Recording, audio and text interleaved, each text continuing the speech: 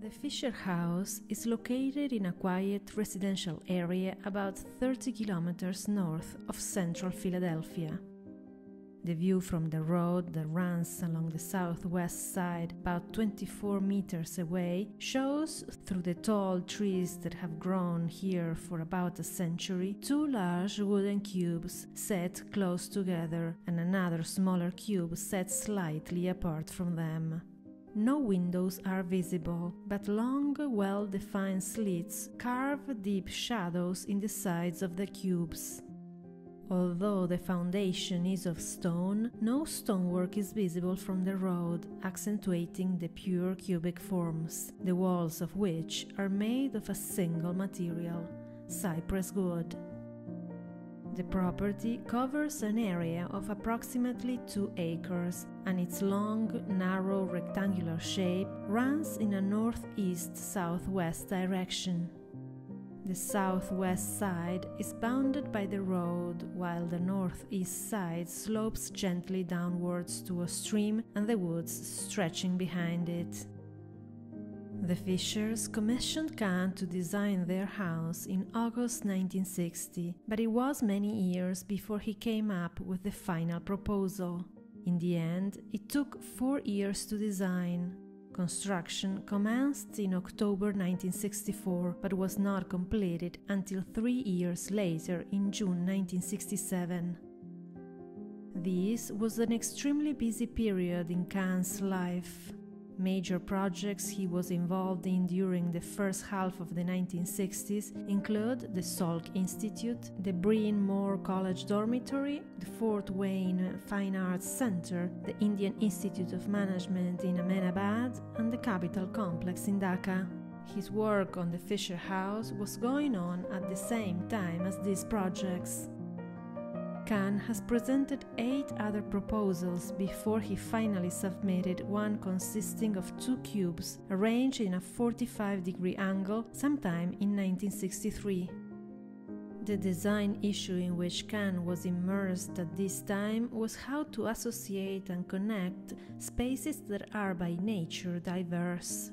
He described his approach up to this point in these words: "I always start with squares no matter what the problem is," and his spatial composition consisted of arranging square units side by side.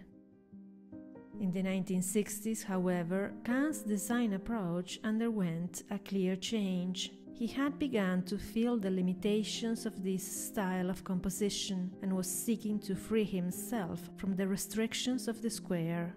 He discovered instead the vitality of the diagonal, that is, diagonal arrangement, diagonal perspective, and the depth it generates. As Kahn said, if you have a square in which everything is normally answerable to a square, you find 2 sides are oriented improperly. By taking the diagonal, you form odd conditions, but you do answer. You can conquer the geometry if you want to, and you must relentlessly look at orientation as something you give to people, because it is desperately needed. Kahn's experimentation with diagonal planning began with the design of the Bryn Mawr College Dormitory 1960-1965, which was commissioned around the same time as the Fisher House. Kahn turned 3 squares, placing them at 45-degree angle to create a concatenated diamond plan. In November 1962, he went to India to work on the Indian Institute of Management and began studying how to associate and connect the school buildings, dormitories, and various other components. 2 months later, during a visit to Dhaka for the Capitol Complex project, he began planning the arrangement of the House of Parliament and the mosque, the courthouse, and the president's residence. Kahn took the geometrical plan of diagonally placed squares adopted for the Bryn Mawr dormitory design and further diversified and developed it into a freer form in large-scale projects such as Ahmedabad and Dhaka, connecting spaces and buildings diagonally. This diagonal arrangement was closely related to climatic conditions in the 2 locations. Measures to reduce glare and maximize ventilation are important design issues in these cities. The system of diagonal arrangements successfully exposed each building and individual room to the breeze from the lakes. Although Kahn spent more than 10 years designing the Ahmedabad and Dhaka projects, it was during the year of 1963 that he elaborated on the basic programming of these projects. It was in this same year that the Fisher House plan, a diagonal arrangement of 2 cubes, was completed. The concept developed in the Ahmedabad and Dhaka projects was strongly reflected in the design of this small residence. In the former, diagonality was closely related to wind, whereas in the latter, it created a view capturing the beautiful scenery of the stream to the northeast and the woods spreading out behind it. The basic design premise for this property was to liberate the house to this vista, while at the same time shutting out the view to the south and west on the opposite side, which faces the road.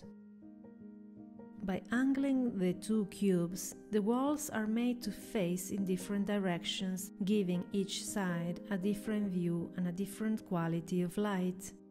Compared to a composition of cubes arranged side by side, the density of the space is greatly enhanced.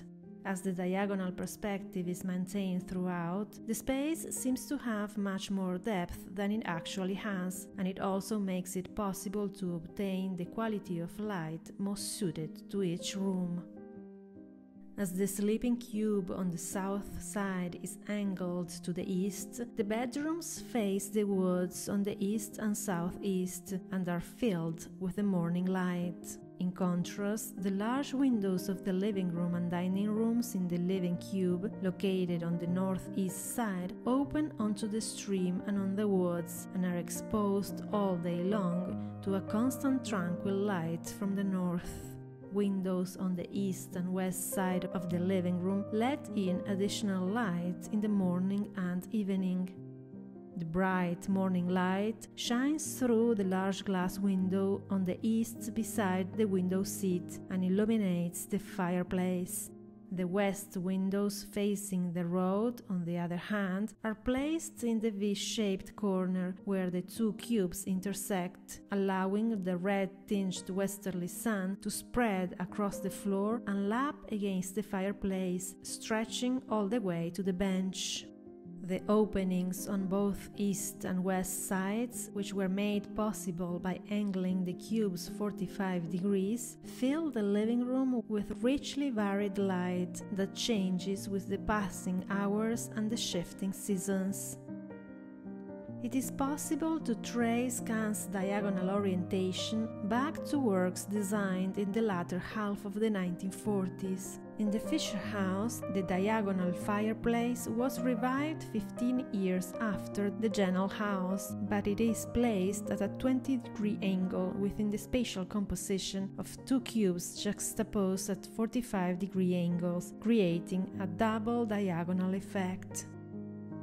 The entrance door and hall are located within the sleeping cube, and a glass opening is positioned in such a way that when the door is opened, the line of vision penetrates straight through the woods on the northeast side. A few steps into the hall, the living room with a 2-floor high ceiling comes into view diagonally to the left.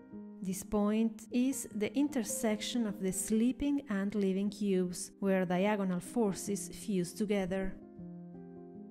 From this spot in the entrance hall, the living room, the fireplace and the dining room, deeper within, are all visible from a diagonal perspective, and the line of vision extends beyond to the outside scenery, creating a profound spatial depth. The bench, as part of the large window in the living room, forms the nucleus of the Fisher House and represents the crystallization and determined expression of Kahn's idea of a house within a house. When Kahn installed benches or built-in chairs, his intention was to make one more space. The bench is designed as indivisible from surrounding elements such as windows and windowsill, which makes light an essential element. To Kahn, the bench was not merely a place to sit down. It had to be enveloped in light and imbued with the aura of space. Responding to the bench is the fireplace, a semi-cylinder of ashlar masonry in random range, its archaic presence reminiscent of columns in an ancient ruin, emits a powerful centripetal force. Of the fireplace, Kahn says, "I feel it represents the presence of a man and therefore is of home." To Kahn, the word house did not mean a building designed for a specific person, but rather the abstract concept of space good to live in, and it conveyed the image of the primal house in which the spirit of man resides.